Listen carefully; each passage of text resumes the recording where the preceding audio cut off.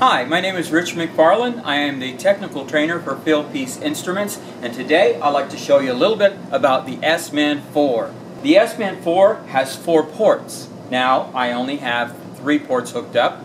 This is for your 3/8, so you can pull a deeper, faster vacuum. It also has 4 valves instead of the 2.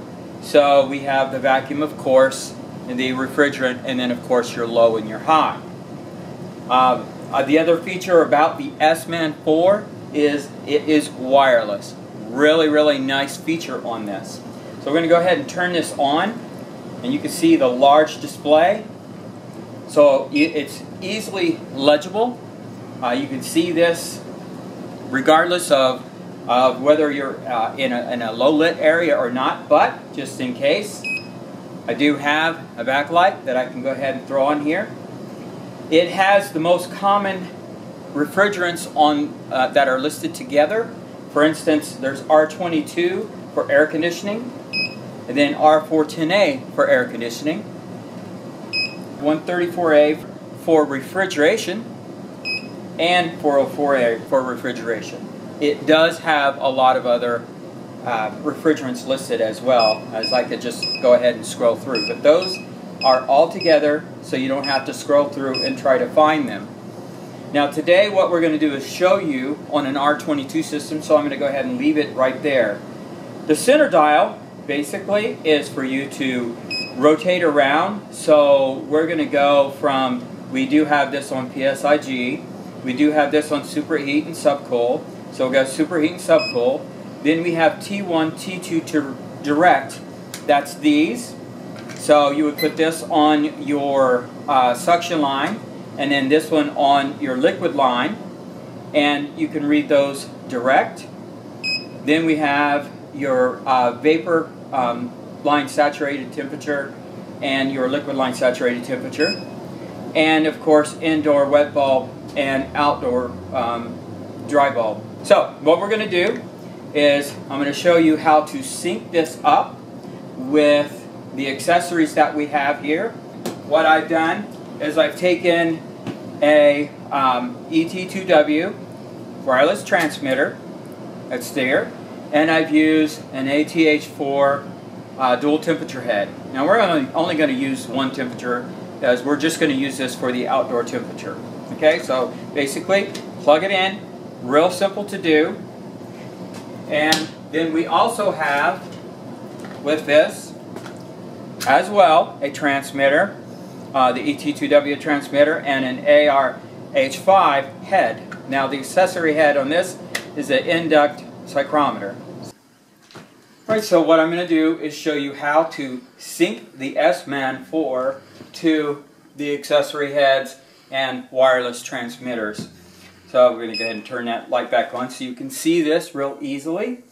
In order to get to your dry bulb and wet bulb settings, just hit the round button until you come down. You can see T1, T2, which is of course for these, and then we'll down to their vapor saturated temperature and liquid line saturated temperature, and then we're going to go ahead and we see IDWB and ODDB. So at this is the point where we need to be, and I'm going to go ahead, at this point you'll see the arrows here. I'm going to hit the down arrow and you'll see the IDWB flashing. So I'm going to go ahead to the wet bulb, which would be this right here. We're going to turn the transmitter on, and then we're going to go ahead and turn the accessory head on, and we want this on DC.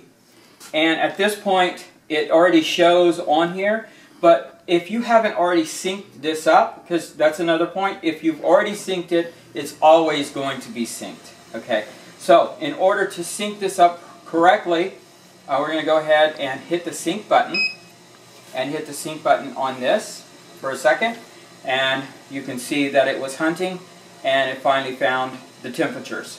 So we go ahead and see at this point that the OD dry bulb is actually flashing. So we'll do the same to it. Go ahead and turn the transmitter on to DC, and then go ahead and put it on T1. You could do T2 on this one because I have 2 hooked up. Now obviously it's already been synced up, but I'm going to show you how to resync this. Hit the sync button, and then hit the sync button on this, and you can see that it's been hunting.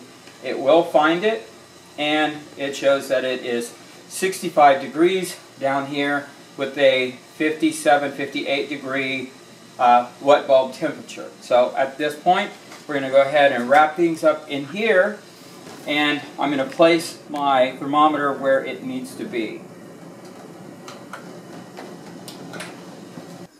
Alright, so I'm going to show you that the ARH5 accessory head has a really nice wand on it. It does extend over 2 feet.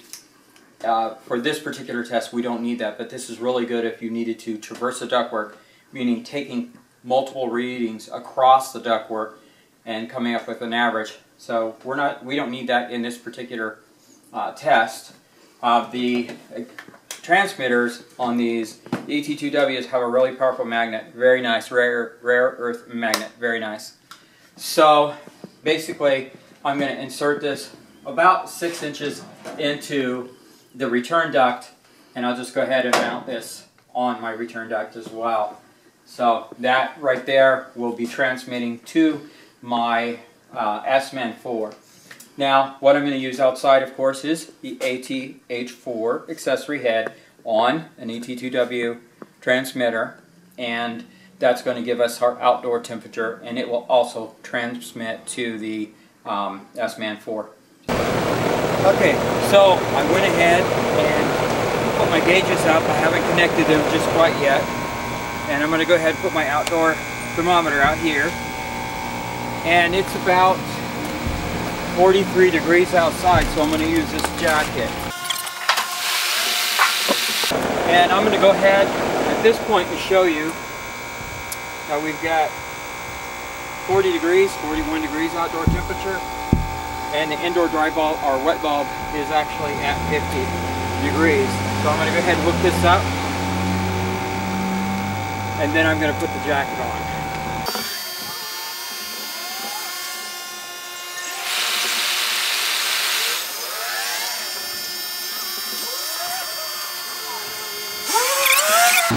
Right now I've got 241, 46, the pressure is going up.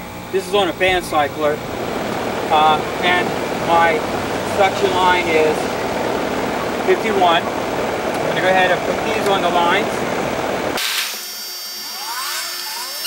I'll scroll through so you can see that my liquid line temperature is 66, 67, and 32 on my suction line. So we're going to go ahead and put this on. So I've taken this out of the bag, and you can see it pulls out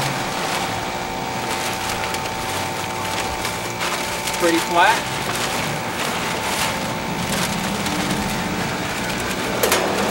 I'm going to go ahead and put it on.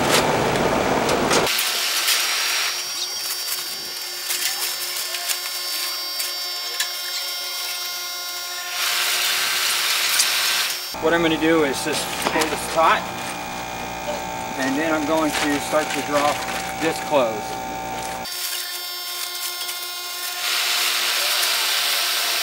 Now you can see that this is an irregular shape, and this is working quite well.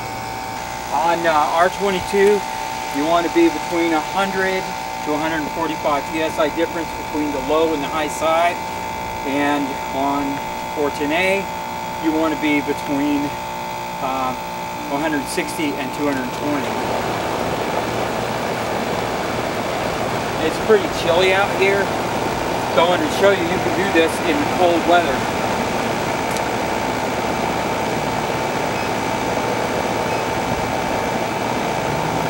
Our outdoor temperature right now is 39 degrees. Go ahead and close this up a little bit more.